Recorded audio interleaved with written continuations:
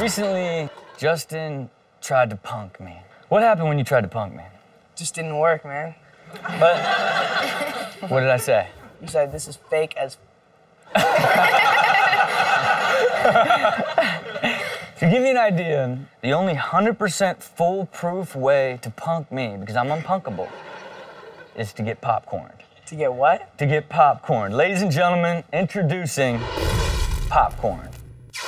No, sit right there. Nothing's going on. I'm just gonna turn these little dials. Oh, let's just come over and watch the game. Oh, later. Look, he just thinks he's here just smoking a... Oh, man. Oh. This dude has a heart problem, and y'all chose to popcorn him. Because he's drinking and smoking, that's why. Drinking, smoking, clearly on the edge of death here. You do not popcorn a 70-year-old smoker and drinker, or they will die. And I don't know what happened to them in this video.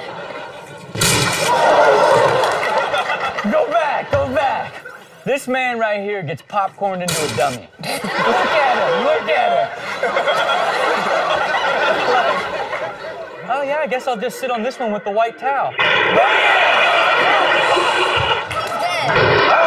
my God. Oh, what? Okay, look.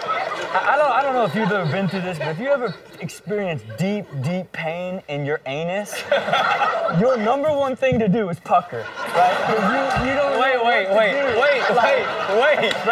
do you know this? I'm getting hit with a skateboard in the hole. I gotta make sure. Like, whap, and I didn't do anything but pucker, hoping that if I arched and tightened up, that the pain would go away.